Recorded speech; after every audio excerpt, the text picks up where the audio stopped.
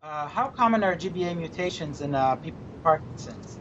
So, in the general population, roughly 5% of all people with Parkinson's carry a GBA mutation, so 1 in 20.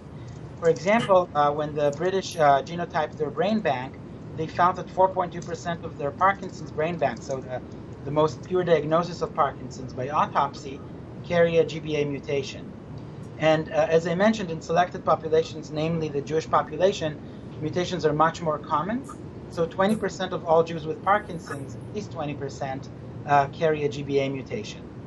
And GBA mutations have been also associated with other diseases of alpha-synuclein accumulation. The most common, basically the two other diseases of alpha-synuclein accumulation are multiple system atrophy, which is a rare disease with more rapidly progressive Parkinson's, and cognitive sister disease of Parkinson's, Lewy body dementia.